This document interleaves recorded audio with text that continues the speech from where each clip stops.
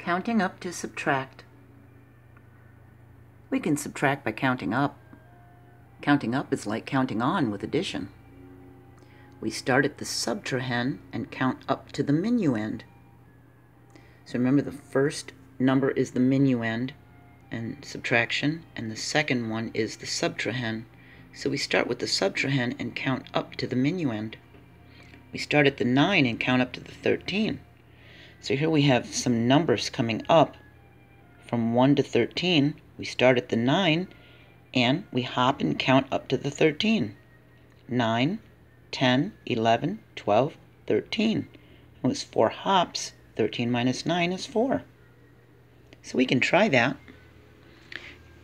Here we've got a number line, and it's going from 0 all the way up to 18.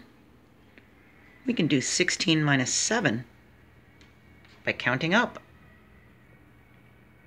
We find 7 on the number line, and we count up to 16. Here's 7, so let's start here and count up to 16.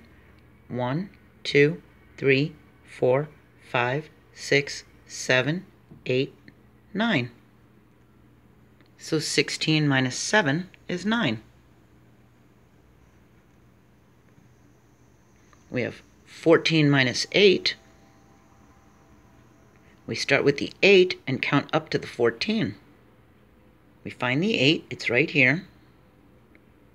I'm going to count up to 14. 1, 2, 3, 4, 5, 6.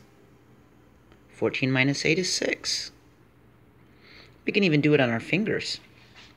We have 13 minus 6. We start with the 6 and count our fingers up to 13. 6, 7, 8, 9, 10, 11, 12, 13.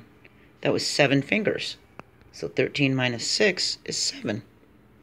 See, we started with this number, the subtrahend, and we counted up to the minuend. We can even do it if you look at a number line going horizontally from 0 to 18. If we have 7 minus 5, we start at the 5 and we count up to the 7 to find the difference. So we start at the 5 and count up to the 7. 5, 6, 7. And that was 2 hops, wasn't it? So 7 minus 5 is 2. Okay, let's get rid of this. We can do 17 minus 9. We'll start at the 9 and we'll count up to 17. So here's the 9. We're going to count up to 17. 1, 2, 3, 4, 5, 6, 7, 8. It was 8 hops, so 17 minus 9 is 8. See? So that's how you can use counting up to subtract. It's a lot like counting on, isn't it? But we go from the subtrahend to the minuend. Okay. I'll see you next video. Bye.